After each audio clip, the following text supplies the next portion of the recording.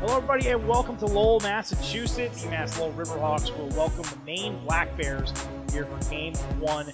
Goodman, a .283 hitter.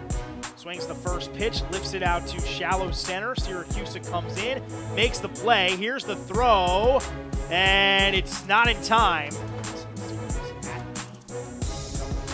1-0 is driven out to deep left field, giving Chase his nuts, and it's gone. A two-run shot for Fritz Genther, his 8th of the year, and the Riverhawks get right on the board themselves. It's 3-2.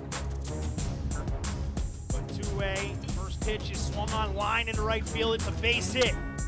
They're waving Lucini home. Here's the throw, and he's safe. On McDaniel. This one is drilled into deep center. Syracuse chasing it back. He has room in front of the warning track. But walking home from third is Shulafon. It's a sac fly for McDaniel. One's driven into the left center field gap. It's going to get down and split the outfielders. Cutting over is Knotts. Coming around to score is Gallagher. And on second with an RBI double is Brandon Fish.